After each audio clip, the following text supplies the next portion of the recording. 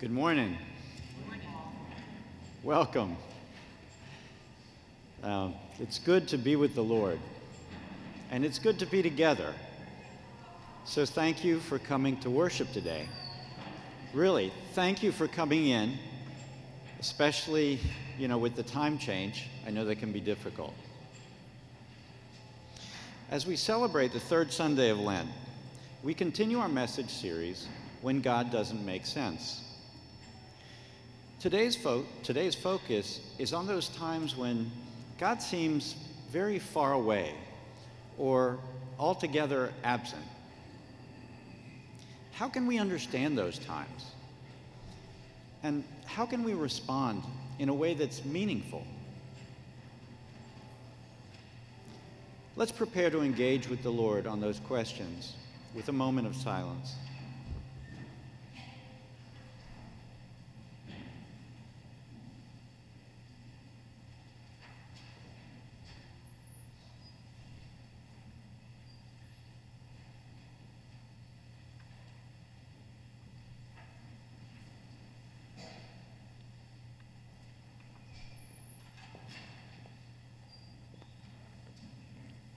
Please stand.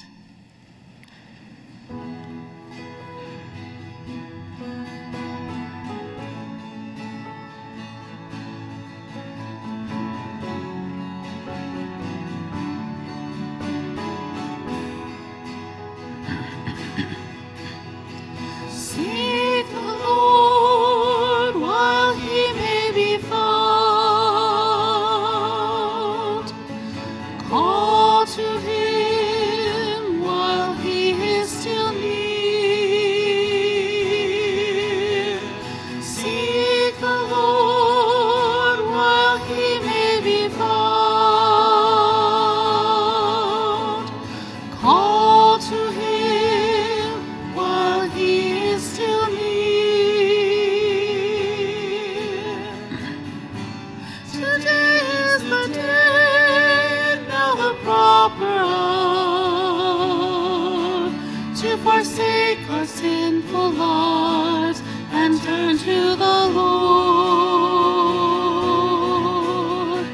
Seek the Lord while he may be found. Call to him while he is still near. As high as the sky is above the earth, so high above our ways, the ways of the Lord. Seek the Lord while he may be found. Call to him while he is still near. Finding the Lord, let us cling to him. His words, his ways lead us to life. Seek the Lord while he may be found. Call to him while he is still near. Someday we'll live in the house of God. Gaze on his face and praise his name. Seek the Lord while he may be found. Call to him while he is still near.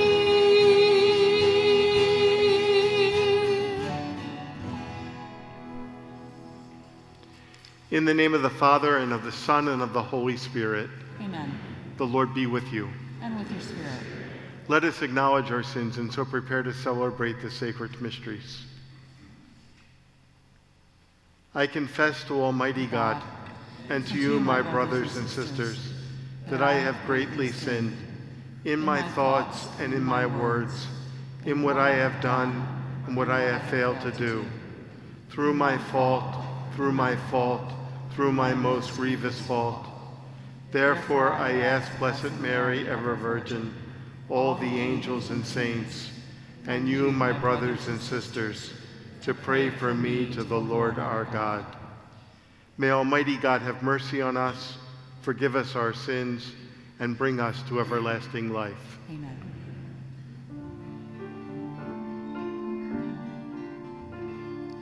Lord, have mercy. Lord, have mercy. Christ, have mercy. Christ, have mercy. Lord, have mercy. Lord, have mercy. Let us pray. O God, author of every mercy and of all goodness, who in fasting, prayer, and almsgiving have shown us a remedy for sin, look graciously on this confession of our lowliness, that we who are bowed down by our conscience may always be lifted up by your mercy. Through our Lord Jesus Christ, your Son, who lives and reigns with you in the unity of the Holy Spirit, God, forever and ever. Amen. I'd like to invite our children to please come forward for their liturgy of the word.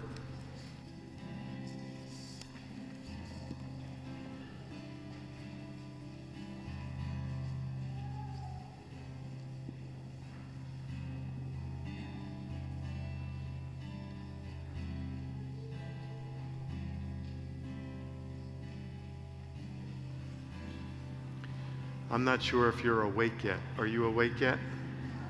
I bet you by the time you get back there and you start, you're going to be wide awake. Okay, let's send them forth with a blessing.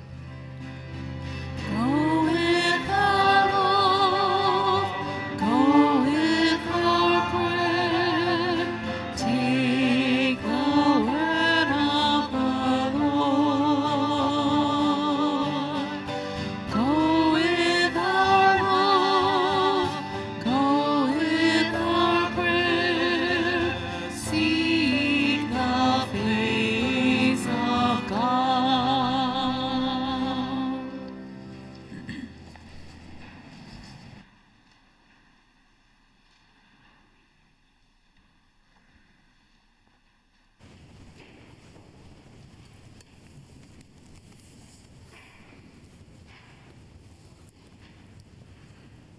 A reading from the book of Exodus. In those days, in their thirst for water, the people grumbled against Moses, saying, "Why did you ever make us leave Egypt? Was it just to have us die here of thirst with our children and our livestock?" So Moses cried out to the Lord, "What shall I do with this people? A little more, and they will stone me." The Lord answered Moses, "Go over there in front of the people, along with some of the elders of Israel, holding in your hand as you go the staff with which you struck the river. I will be standing there in front of you on the rock in Horeb. Strike the rock, and the water will flow from it for the people to drink." This Moses did in the presence of the elders of Israel. The place was called Massah and Meribah because the Israelites quarreled there and tested the Lord, saying, "Is the Lord in our midst or not?" The word of the Lord.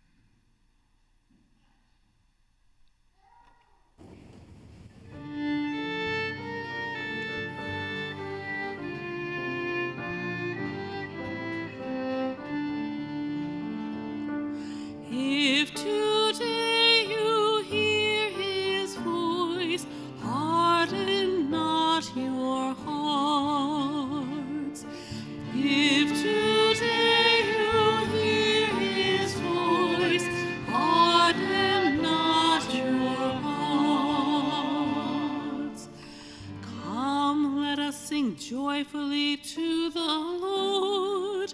Let us acclaim the rock of our salvation.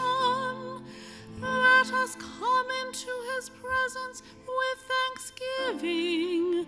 Let us joyfully sing psalms to him. If today you hear his voice, harden not your hearts. Come, let us bow down in worship. Let us kneel before the Lord who made us. For he is our God, and we are the people he shepherds, the flock he guides. If today you hear his voice, harden not your hearts. Oh, that today you would hear his voice, harden not your hearts as at Meribah, as in the day of Massah in the desert, where your fathers tempted me. They tested me, though they had seen my works. If today you hear his voice, harden not your hearts.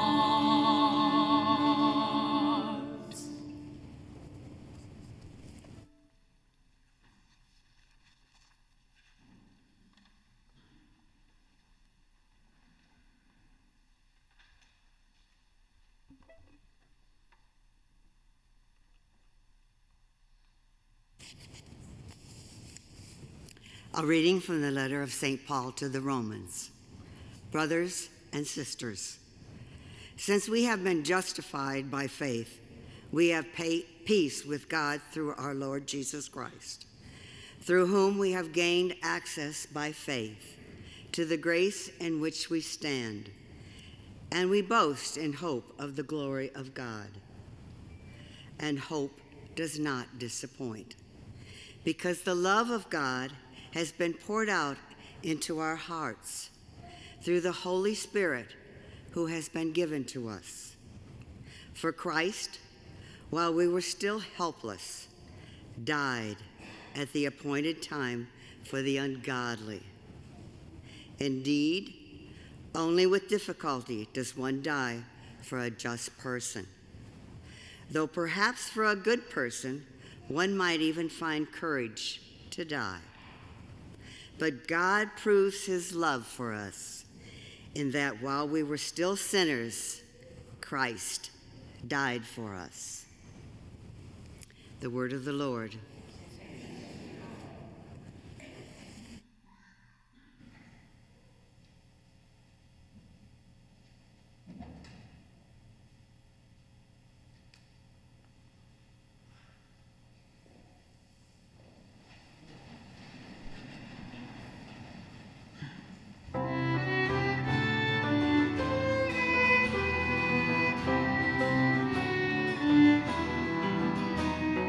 Glory to you, O Word of God, Lord Jesus Christ.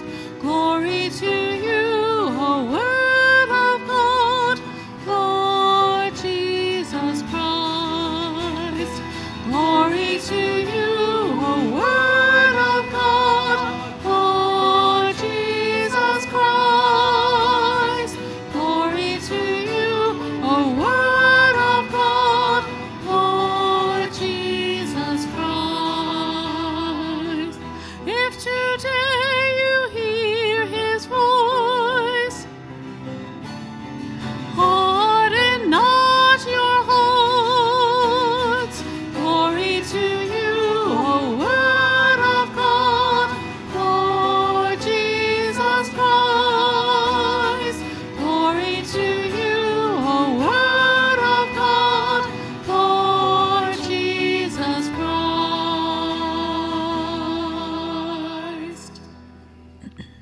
The Lord be with you. A reading from the Holy Gospel according to John.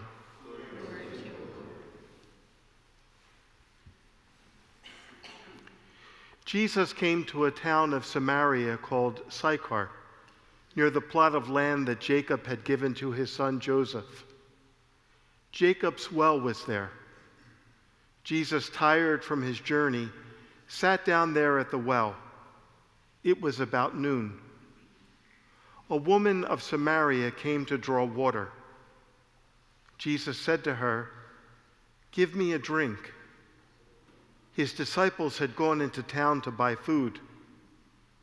The Samaritan woman said to him, "How can you, a Jew, ask me, a Samaritan woman, for a drink?" For Jews use nothing in common with Samaritans. Jesus answered and said to her, "If you knew the gift of God and who is saying to you, 'Give me a drink,' you would have asked him, and he would have given you living water." The woman said to him, "Sir, you do not even have a bucket, and the cistern is deep. Where then can you get this living water? Are you greater than our father Jacob, who gave us this cistern and drank from it himself with his children and his flocks?" Jesus answered and said to her, "Everyone who drinks this water will be thirsty again. But whoever drinks the water I shall give will never thirst. The water I shall give will become in him a spring of water welling up to eternal life." The woman said to him, "Sir, give me this water so that I may not be thirsty or have to keep coming here to draw water. I can see that you are a prophet. Our ancestors worshipped on this mountain, but you people say that the place to worship is in Jerusalem." Jesus said to her, "Believe me, woman, the hour is coming when you will worship the Father neither on this mountain nor in Jerusalem. You people worship what you do not understand. We worship what we understand, because salvation is from the Jews. But the hour is coming, and is now here, when true worshipers will worship the Father in spirit and truth. And indeed, the Father seeks such people to worship him. God is spirit, and those who worship him must worship in spirit and truth." The woman said to him, "I know that the Messiah is coming, the one called the Christ. When he comes, he will tell us everything." Jesus said to her, "I am he, the one who is speaking with you." Many of the Samaritans of that town began to believe in him. When the Samaritans came to him, they invited him to stay with them, and he stayed there 2 days. Many more began to believe in him because of his word, and they said to the woman, "We no longer believe because of your word, for we have heard for ourselves, and we know that this is truly the Savior of the world." The Gospel of the Lord.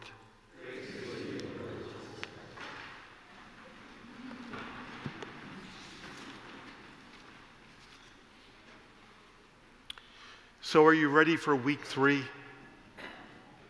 Week 1, we looked at why God says no.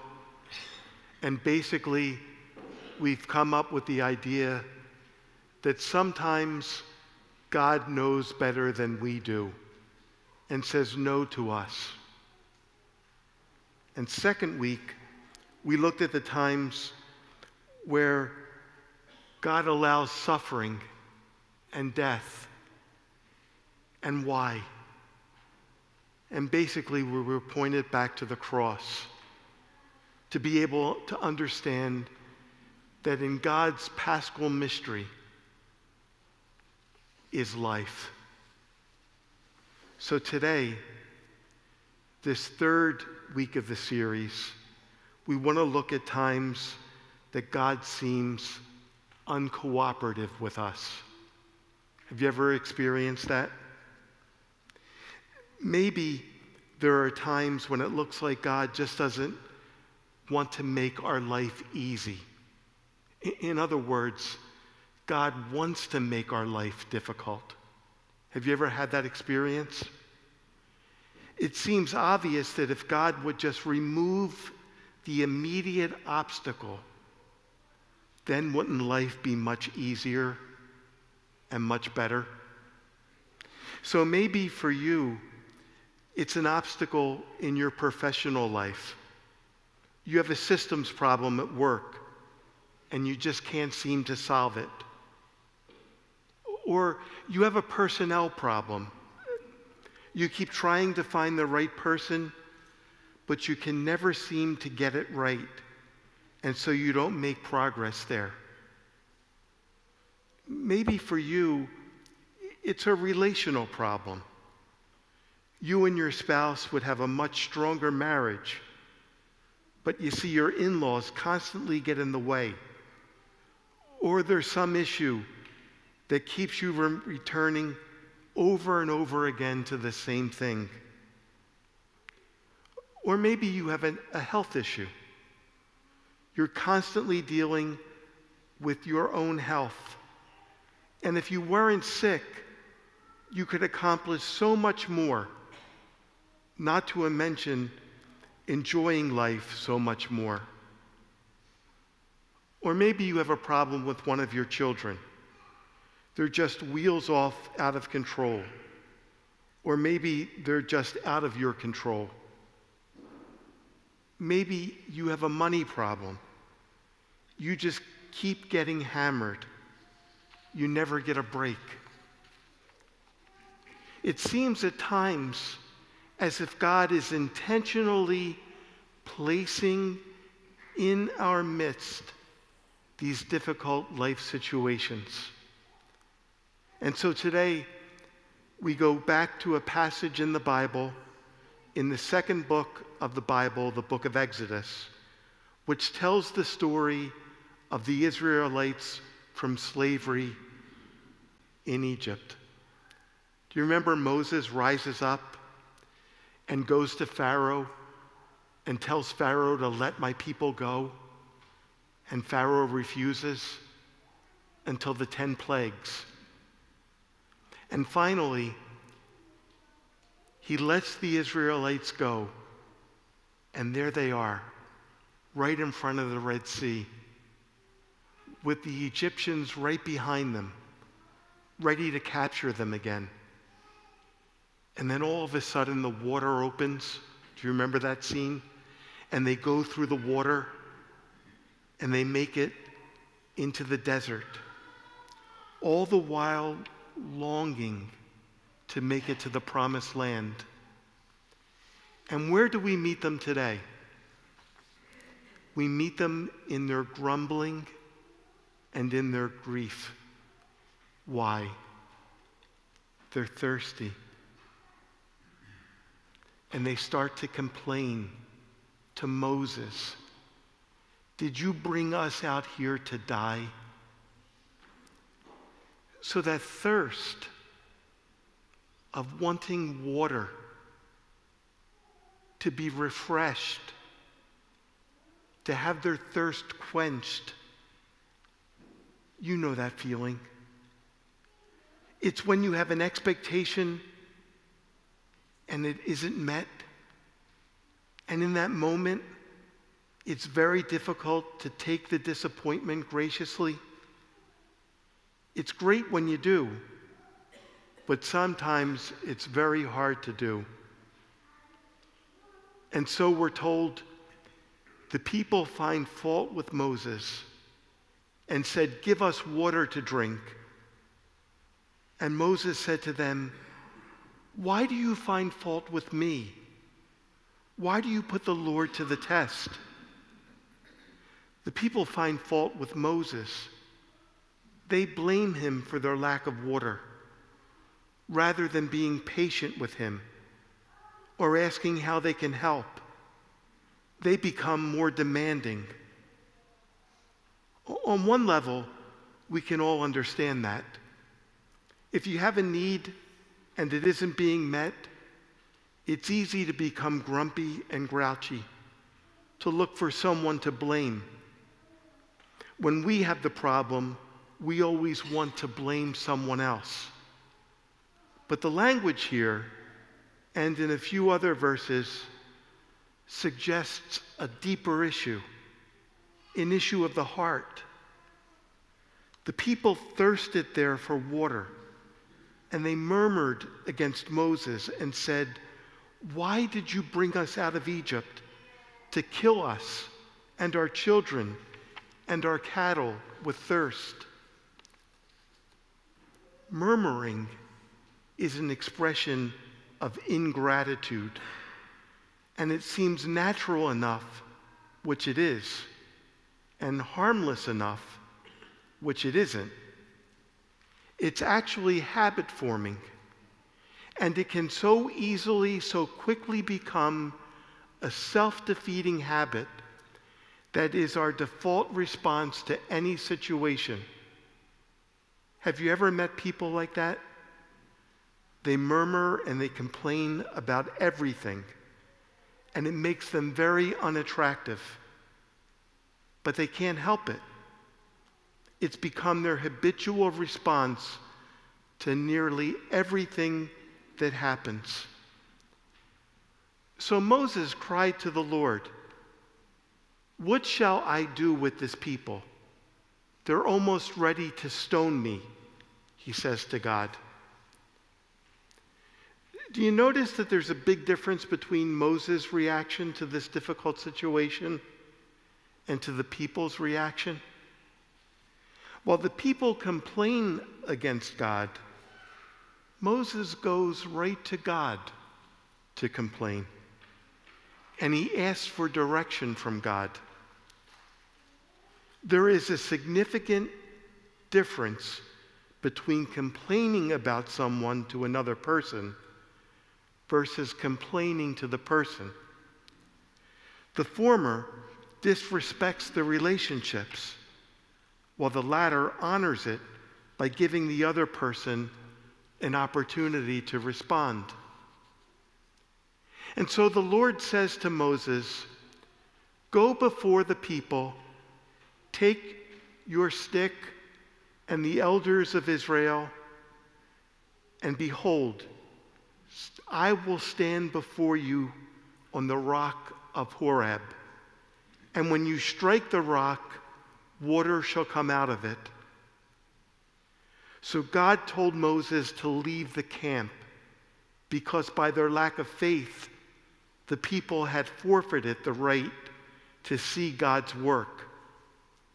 He simply brought along some of the elders so they can verify what happened. And Moses followed the instructions.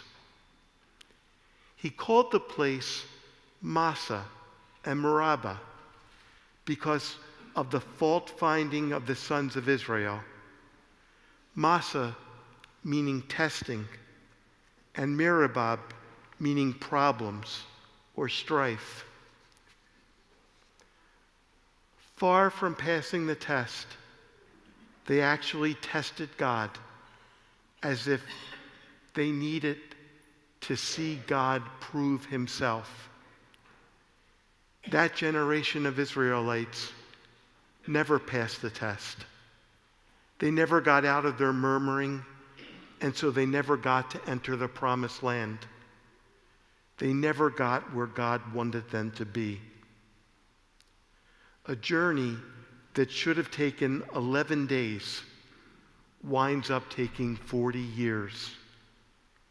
God wouldn't allow Israel into the promised land until the entire generation had passed away because of their refusal to simply trust God in the face of their problems.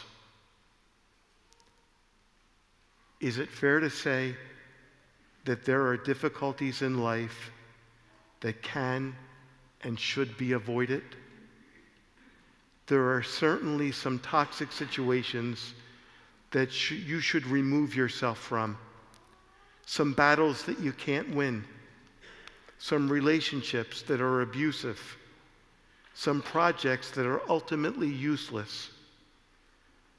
But be careful of feeling a situation and running away from it just because it's difficult.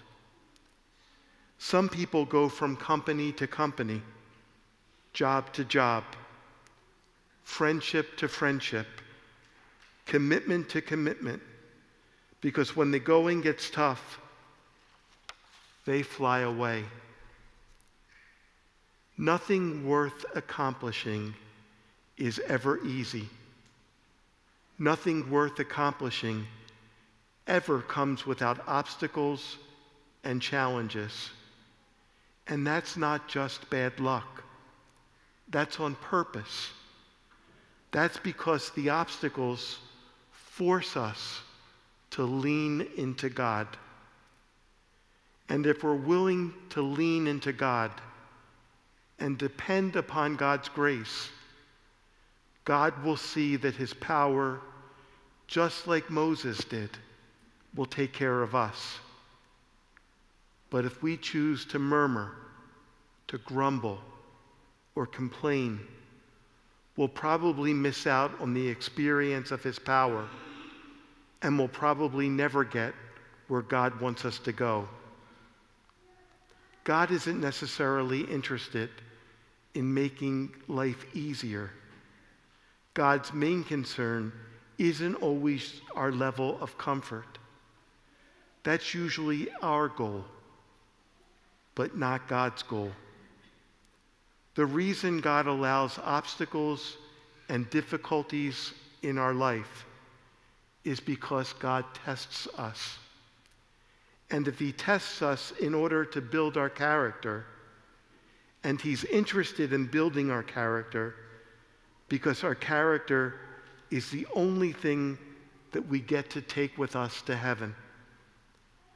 Elsewhere, the Bible tells us the Lord tests those he loves. So this week, let's be mindful of those obstacles that we face. And instead of looking for excuses, let's try to lean into them, to recognize that God is building us up, that God wants a response from us to deepen our faith, to love God more. He tests us in order to build our character, and he's interested in building our character because our character is the only thing we get to take to heaven with us.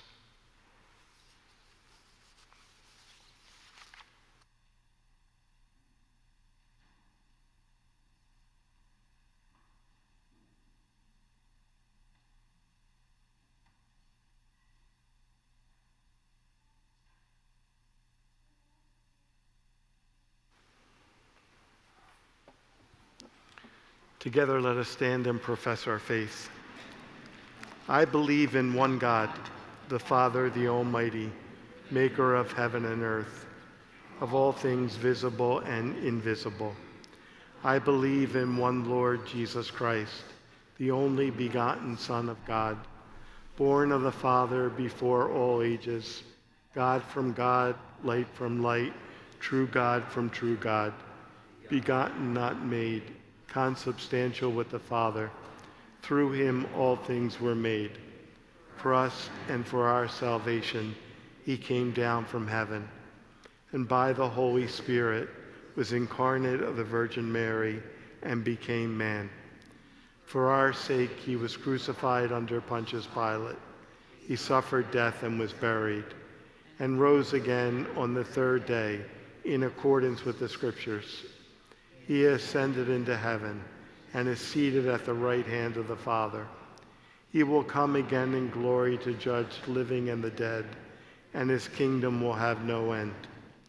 I believe in the Holy Spirit, the Lord, the giver of life, proceeds from the Father and the Son, who with the Father and the Son is adored and glorified, who has spoken through the prophets. I believe in one holy, Catholic, and Apostolic Church. I confess one baptism, forgiveness of sins, and I look forward to the resurrection of the dead and the life of the world to come. Amen. Confident in the Lord's goodness, let us bring our prayers before God this day.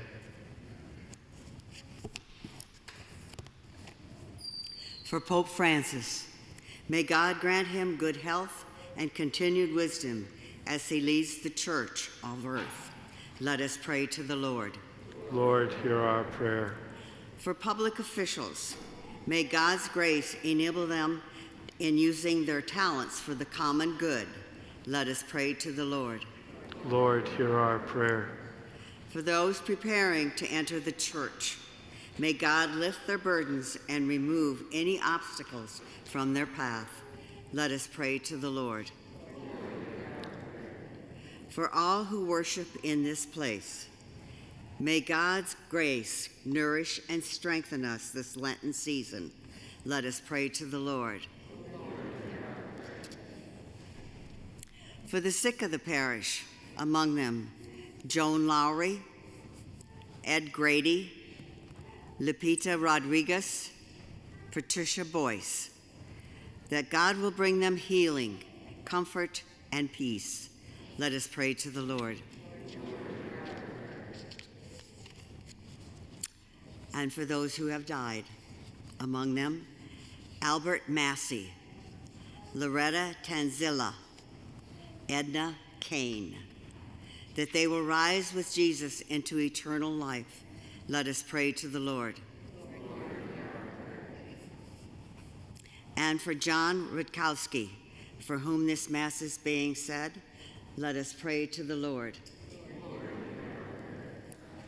Heavenly Father, hear our prayers this day and answer them according to your wisdom and through your love.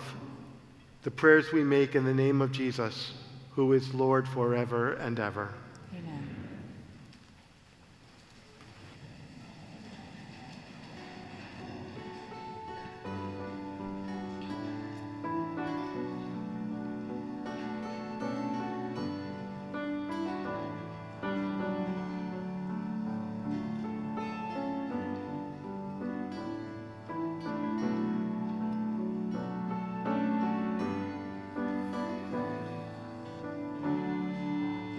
Lead me to the desert if it is your will.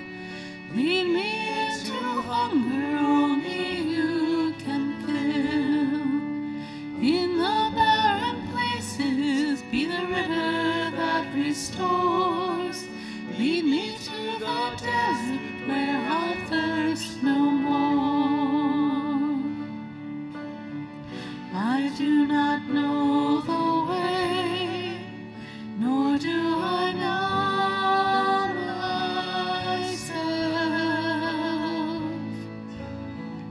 but I will never face my perils alone, or the shadows without you. Lead me to the desert if it is your will. Lead me into hunger only you can fill. In the barren places be the river that restores. Lead me to the desert where I thirst no more. The well within is dry, my voice is all but gone. But I will lift my eyes, for you are my song when the world has gone silent. Lead me to the desert if it is your will. Lead me into hunger only you can fill. In the barren places be the river that restores. Lead me to the desert where I thirst no more.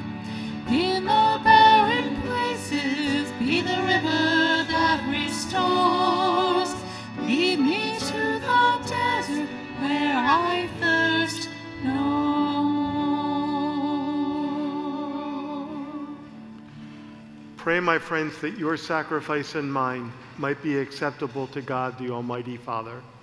May the Lord accept the sacrifice at your hands, for the praise and the glory of his name, for our good and the good of all his holy church. Be pleased, O Lord, with these sacrificial offerings, and grant that we who beseech pardon for our own sins may take care to forgive our neighbor, through Christ our Lord. Amen. The Lord be with you. And with your spirit. Lift up your hearts. We lift them up to the Lord. Let us give thanks to the Lord our God. It is right and just. It is truly right and just, our duty and our salvation, always and everywhere to give you thanks, Lord, Holy Father, Almighty and eternal God, through Christ the Lord. For when he asked the Samaritan woman for water to drink, he had already created the gift of faith within her, and so ardently did he thirst for her faith, that he kindled in her the fire of divine love. And so we too give you thanks, and with the angels praise your mighty deeds as we acclaim.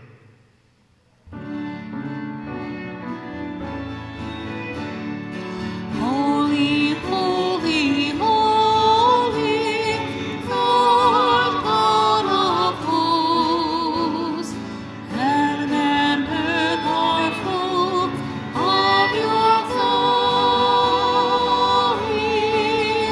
Hosanna, Hosanna in the highest. Blessed is he who comes in the name of the Lord. Hosanna, Hosanna in the highest.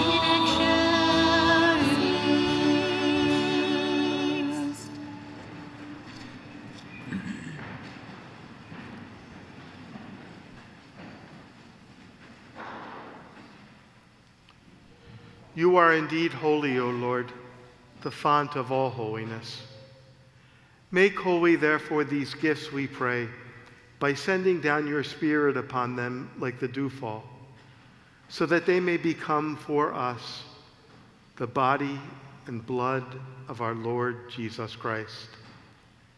At the time he was betrayed and entered willingly into his passion, he took bread and giving thanks broke it and gave it to his disciples, saying, "Take this, all of you, and eat of it, for this is my body, which will be given up for you."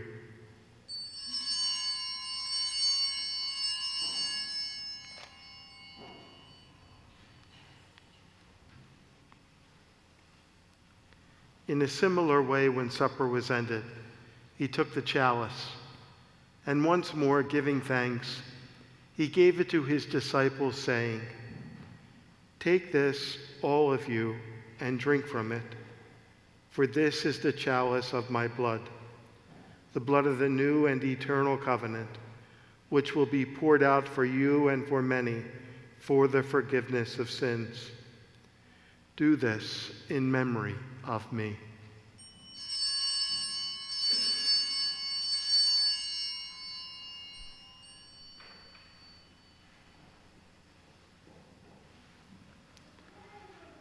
The mystery of faith.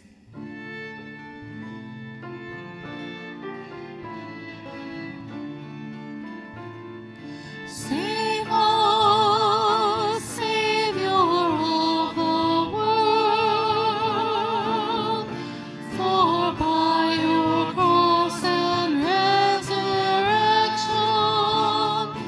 you have set us free. Therefore, as we celebrate the memorial of his death and resurrection, we offer you, Lord, the bread of life and the chalice of salvation, giving thanks that you have held us worthy to be in your presence and minister to you. Humbly we pray that, partaking of the body and blood of Christ, we may be gathered into one by the Holy Spirit. Remember, Lord, your church spread throughout the world, and bring her to the fullness of charity, together with Francis our Pope and Nelson our Bishop, with all the clergy and all your people who minister. Remember also our brothers and sisters who have fallen asleep in the hope of the resurrection, and all who have died in your mercy. Welcome them into the light of your face. Have mercy on us all, we pray, that with the Blessed Virgin Mary, Mother of God, with blessed Joseph, her spouse, with the blessed apostles, with Saints Augustine and Norbert, and with all the saints who have pleased you throughout the ages, we may merit to be co-heirs to eternal life, and may praise and glorify you through your Son, Jesus Christ.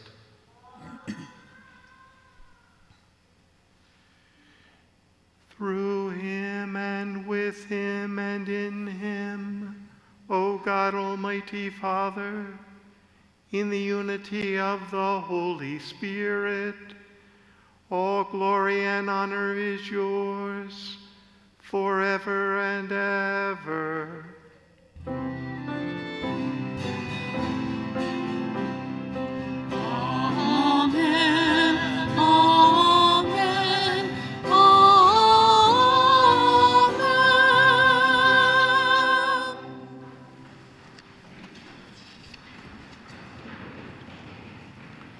At the Savior's command, informed by divine teaching, we dare to say, Our Father, who art in heaven, hallowed be thy name.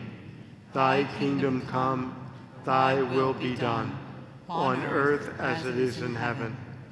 Give us this day our daily bread, and forgive us our trespasses, as we forgive those who trespass against us. And lead us not into temptation, but deliver us from evil. Deliver us, Lord, we pray, from every evil. Graciously grant peace in our days, that by the help of your mercy we may be always free from sin and safe from all distress, as we await the blessed hope and the coming of our Savior, Jesus Christ. For the kingdom, the power, and the glory are yours, now and forever. Lord Jesus Christ, who said to your apostles, Peace I leave you, my peace I give you, look not on our sins, but on the faith of your church, and graciously grant her peace and unity in accordance with your will, who live and reign forever and ever. Amen. The peace of the Lord be with you always. And with your spirit. Let us share with each other a sign of Christ's peace.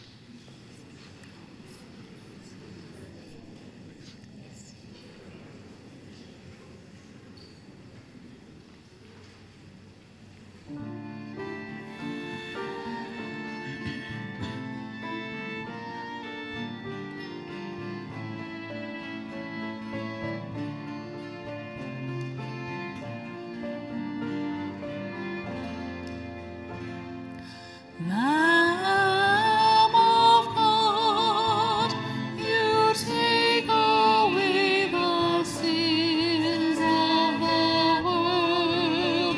Have mercy on us. Lamb of God, you take away the sins of the world. Have mercy on us. Lamb of God, you take away the sins of the world. Grant us peace.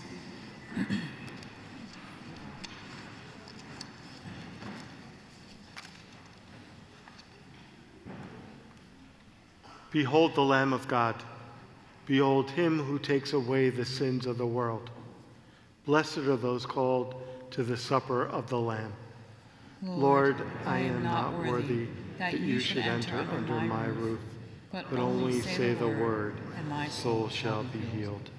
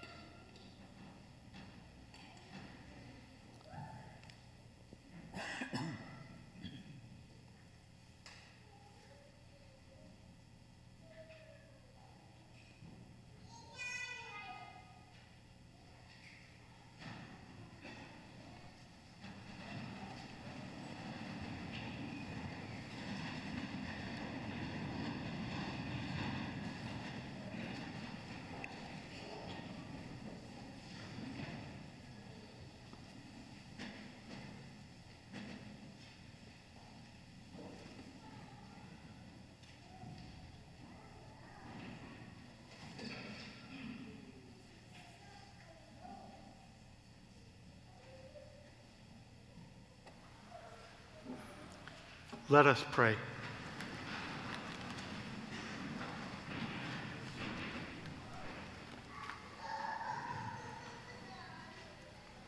As we receive the pledge of things yet hidden in heaven and are nourished while still on earth with the bread that comes from on high, we humbly entreat you, O Lord, that what is being brought about in us in mystery may come to true completion through Christ our Lord. Amen. The Lord be with you. And with your spirit. May Almighty God bless you, the Father, the Son, and the Holy Spirit. Amen. Let us go in peace, glorifying God by our lives. Thanks be to God.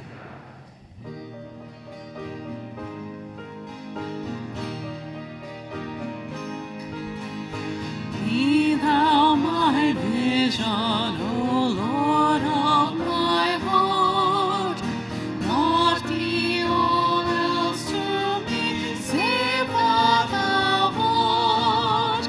Thou my last thought, by day or by night, waking or sleeping, thy presence my light.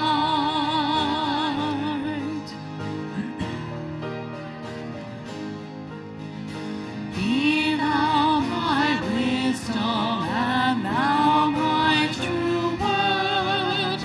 I ever with thee, and thou with me, Lord.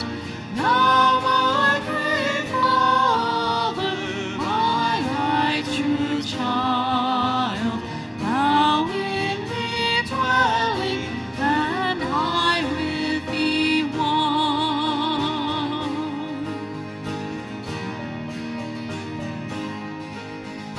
Riches I heed not, nor man's empty praise. Thou mine inheritance, thou and always.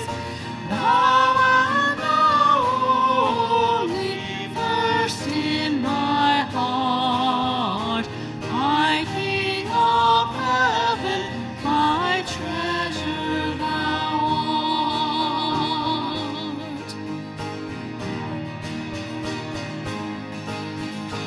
I keep